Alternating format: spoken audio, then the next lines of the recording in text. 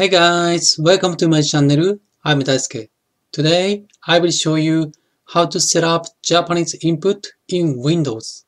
So let's get started. And first, here, right click, click search,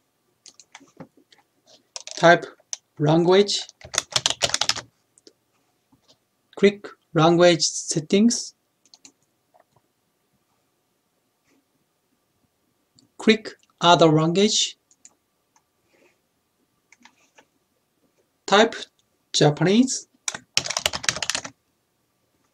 choose Japanese, click next, click install.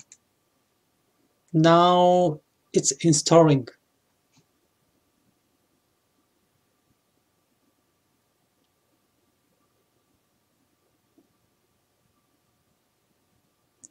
It's finished installing. Click here and you can choose Japanese input. Now you can input Japanese, Hiragana, Katakana or Kanji. When you want to put back in English, here click and click English.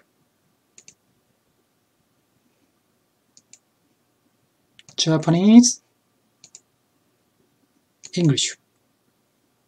Next time I will show you how Japanese people input Hiragana, Katakana, Kanji with a keyboard.